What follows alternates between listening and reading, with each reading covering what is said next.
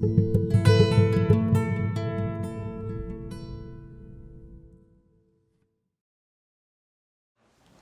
is the role of the new institutions that have been set up in the last few years? There's a Social and Economic Council at the Parliament that you are chairing. There is also the new Consultative Council that has been created last December.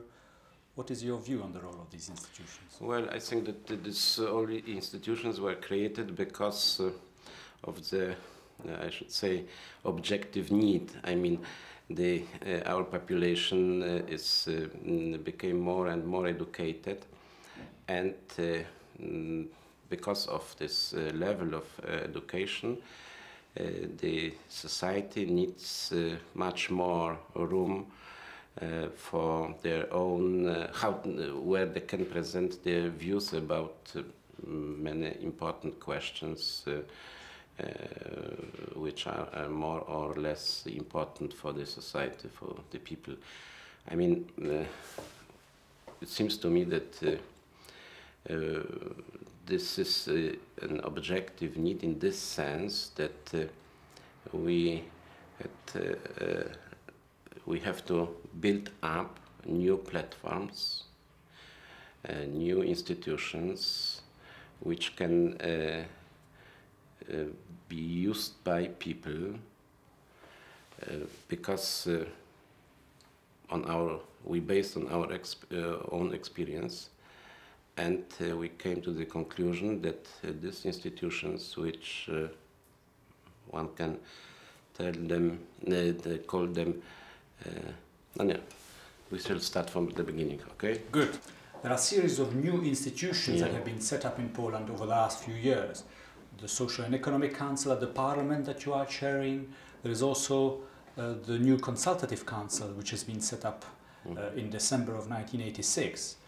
What is the role of these institutions? Is it an attempt by the state to create channels of communication with society after the solidarity crisis? No doubt. I think that all these institutions are a result of these huge changes which has taken place in Poland in the last years. I mean, just during the crisis in 80-81 and in the next years. We came to the conclusion, I mean, we, not only the party, but people who are engaged in politics, that we have to create such a new institutions in which people from different groups of society can express their views about very important problems which are in economic field or in politics. And this is the main reason, I think, that these institutions were created.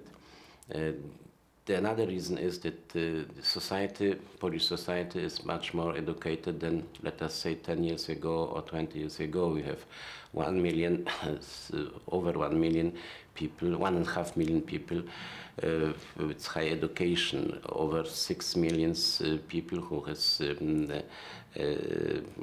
this as we call middle schools, finished the middle schools. It means that society became more and more educated, and based on this level of education, people just wanted to have the right and to have the possibility to express their own view. Was it that the party was not a sufficient framework? No doubt. And the third reason is that there is a growing tendency in our society to build bodies which can be used as an instrument for control over the government and over the party. Because coming back to the crisis in 80-81, there was no doubt that the main reason why came to such a crisis was the policy of the party and the policy of the government in the 70s. The solidarity has only deepened the crisis, but the beginning was not in this day or in this month when the solidarity was born, but in the 70s. So if you look at the Polish society now, there is a strong wish to have a real control over all governmental bodies, and in addition also over my party. So it seems to me that all these institutions which you mentioned, you can treat them as an answer of these changes which has taken place and of the needs of the society, you know. What's the relationship between these institutions and the economic reform?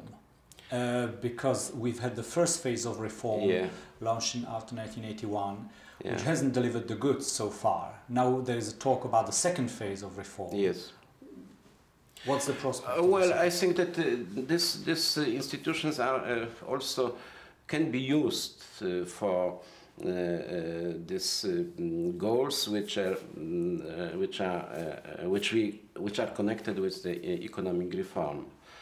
I mean, for instance, if you take this Social Economic Council, we discussed usually a lot of economic problems connected with the reforms, or problems, social problems which are also connected with economic reform. So I think that these are additional bodies which can make stronger the front of reformers in Poland, because there is no doubt that we have to do with different, you know, groups of the society, different interests, also a lot of tensions between people who want to go very fast, and others are connected with the past, or traditionally with tradition, and so on and so on. So it seems to me that it's an attempt to create a new kind of democracy in our system, which should be. What's your definition of democracy? Well, there are some old definitions of democracy, but I think that the main source for democracy is when the people in the field of economy can decide about their own future, and about their own position in the society, in the government. So, because of course you have to do in every country with different institutions, and also because the world is divided in two parts, as a matter of fact. In the West there is another concept of democracy, and in the socialist countries too. But I think that just we started now. I'm speaking now about the socialist world. Started to create a democracy which is based on changes which has taken place in this undeveloped part of Europe in the last 40 years. There is no doubt that in the first decades, democracy was limited in our country, and not only in our country, in the whole socialist bloc. But this limits belongs to the past, as a matter of fact, because we have to do now, just in the end of 80s, with a new generation which was growing up after the World War II. This generation has totally different experiences than my generation. My generation, I call it a war generation. And there are a lot of reasons why we have to not only to think, but also to make the next step in the concept of democracy, you know. But isn't an attempt to have a one-party system and pluralism, isn't it an attempt to square the circle? Well, you know, no, I think that just one have to look at this changes which has taken place in the socialist bloc, or in Poland in the last years, as a beginning, as a matter of fact, of a new chapter in the development of socialism, and also of the socialist democracy. And it's very difficult to answer today of such a question, because this is a question, this is a problem of the next years. I don't know if someone asked me, tell me, Mr. Rakowski, what do you thinking about the political structures in Poland in the next 5 years or 10 years? My answer is I don't know just now, because we have to practice. We have to study the situation which will be created by such a development. If you, for instance, take the economic reform, well, it's a totally different concept of economy, of managing than it was in the last 4 decades.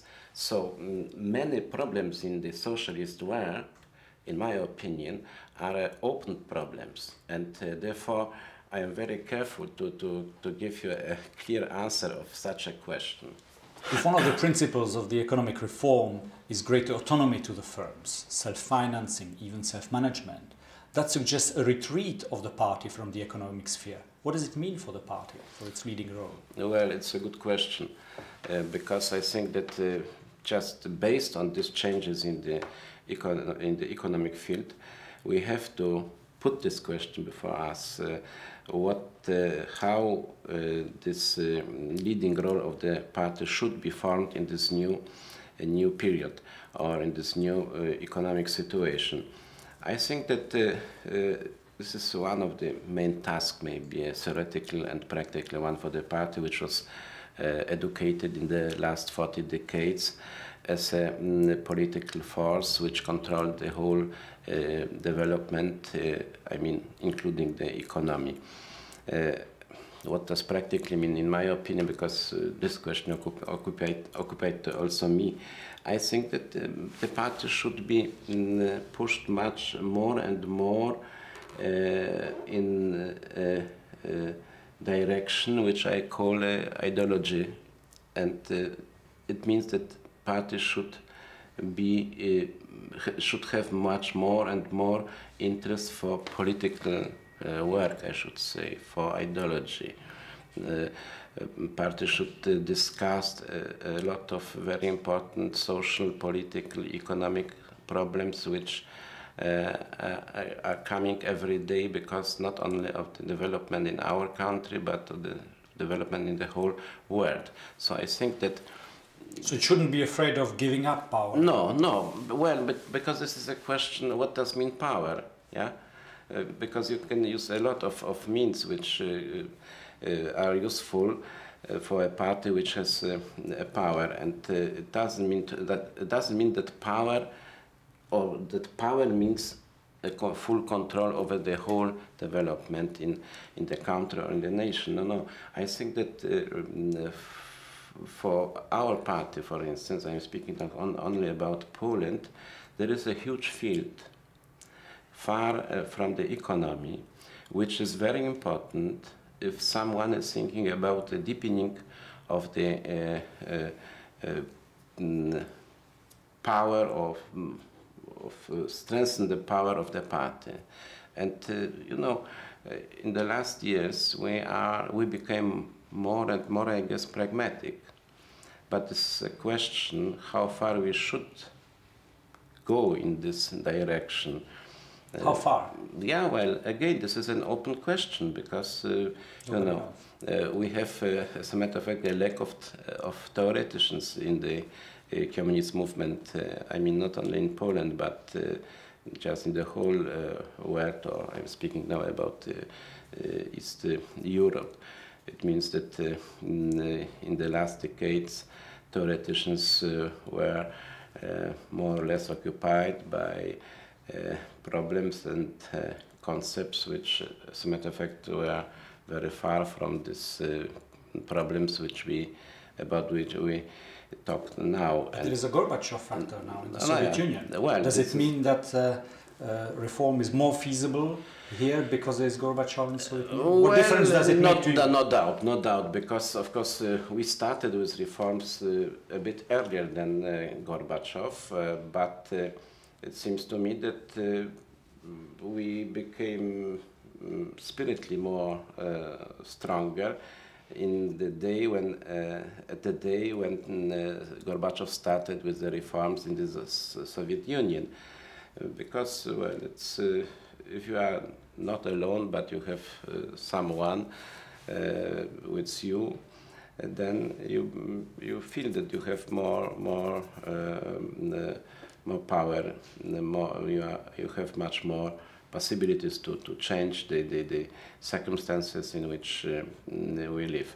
Is it also helpful to have the image of the Soviet Union improved? Oh yes, yes. Now look, just some days ago, there was such a festival of the Soviet songs in one place in Poland, and for the first time, I guess, in the last 42 years, a Polish singer has presented a song about Gorbachev, you know. So something unusual, as a matter of fact, in Poland. And of course, during the Stalin time, there were songs also, but were written in the totally different conditions. This guy has presented his song without any, without any attempt from anyone to push him in this direction. Yeah. So I think that just because of the reforms in the Soviet Union, or because of Gorbachev and his policy, Poland has now a much better situation in this sense that all what is presented now in the Soviet Union as a huge parcel of reforms, you can find also in our concepts. But could it change also the relationship between Moscow and the East European allies? Well, no doubt, but yeah, but the relations between Moscow and the European alliances are also in a move. This is a totally different situation than it was, for instance, in the Stalin time, or even later in Khrushchev era, or even Brezhnev era. So I think that just we entered as a formation in a new period.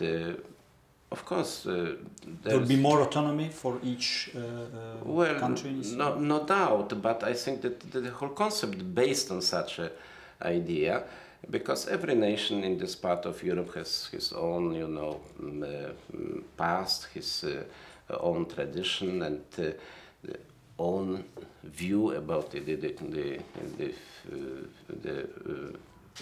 themselves and the future of these countries. Yeah, I should add that for the first time, as a matter of fact, in the Polish after World War II history, people in Poland, I mean not only people who are members of the party, are really interested in what is going on in the Soviet Union, and for instance, the Gorbachev reforms, or he as a person, he as a politician, is really observed every day, I should say, in Poland, and people discussed what is going on in the Soviet Union, put a lot of questions.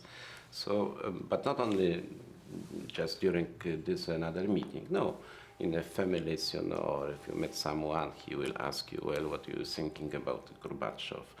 And he creates a lot of sympathy for himself, which is also an unusual fact, as a matter of fact, in the last decades, because the Polish party had suffered from the traditionally negative image of Soviet Russia. Well, when I underline that this is for the first time, then I should add that usually the relationship or the approach to the Soviet Union and Soviet people in Poland in the last 40 years was differentiated. I can't accept, for instance, such a view that Poland or Polish people are usually against the Soviet Union, because it's not true. The history was much more complicated. Yeah. So when I am now, when I say now that, saying now that this is something new, then because it's widespread, because this is such a general view, or I should say that the nation is thinking now in such a way, or the approach of the nation to the Soviet reforms, to Gorbachev, have something new, are something new. You were known as a prominent journalist during the Gierek era, yeah. And then many people were caught by surprise when you became associated with General Jaruzelski after December 13. Could you explain this evolution, and looking back in retrospect, well, why was martial law necessary? There was no evolution because I was for the 25 years or even more a journalist, and usually I was known, as a human being who was very critical towards the policy of every equipe. So, for instance, in the beginning of 70s, I accepted Gierek's policy because this policy was very useful for Poland, just as he started. But then, in the mid of 70s, he and his people has created or started with such a policy, which was false and was very often foolish. And then also I started to criticize him. So the fact that I came to this, I became a member of this Jaruzelski equipe, I don't think is something unusual, because as you know, I guess you know that I was the editor-in-chief of Politica, and Politica was well known as a critical paper. Of course, we have accepted the general lines of the policy of the party, but on the other hand, we have been well known as people who very critically approach to. Not simply that the Gierek period was associated with a sort of rather tolerant attitude towards dissent, whereas martial law, on the contrary, meant a rather authoritarian crackdown on dissent. Yes, but the martial law was a result of internal development in Poland. Why was it necessary? It was necessary because if we haven't introduced this interview, then who knows what could happen with Polish state, because in the end of 1981, the economic situation in Poland and the political situation became very dangerous for just a normal development of the government and of the nation, of people. Look, the production was smaller and smaller because of strikes, because of demonstrations, and so on. For instance, we exported over, near 40 million tons of coal every year, and in 81 this dropped to 16 millions of tons. Do you think martial law prevented a Soviet invasion? Well, somehow yes, because it wasn't quite clear that we have to do in the world with just two powers and two blocks, and I don't know who was. We have to wait a minute. I haven't found them. Do you think the imposition of martial law has actually prevented a Soviet invasion?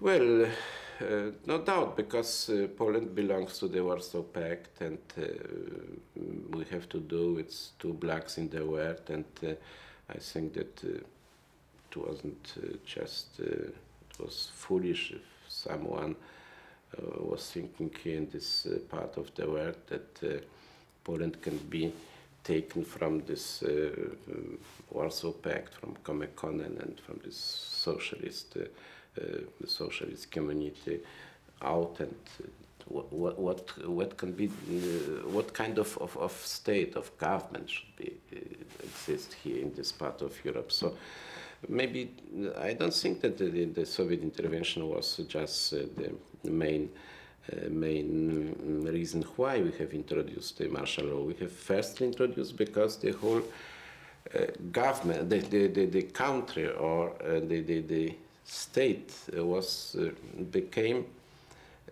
going in such a direction that the disaster was not far from us. I mean, disaster is just as a state, as a nation, but if we are looking from the international scene, from the situation in the world, then it was quite clear that such a development or in such a direction could happen only in one way. No doubt. Do you think dialogue or some form of consultation with the opposition is still possible, or is it pointless? Well, just now it's a totally different situation as it was in the end of '81, because in this period the opposition or the leading people from the opposition were very far from any concept of dialogue with us, because this was such a situation in which these people had a strong belief that they are so strong that we are for them not a partner. But just now, after 7 years, this situation has been different. For instance, a lot of people from the opposition, they accept now, as a matter of fact, the martial law, and they are now they represented such a view that this was just a step which was, let us say, an objective one.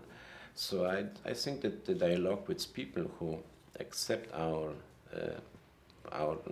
economic and social system, but they are critically towards our policy, everyday policy, or policy even for years in the field of economy or in the social section of our lives, with such a people we can find a common language, and this is again a question of practice, you know.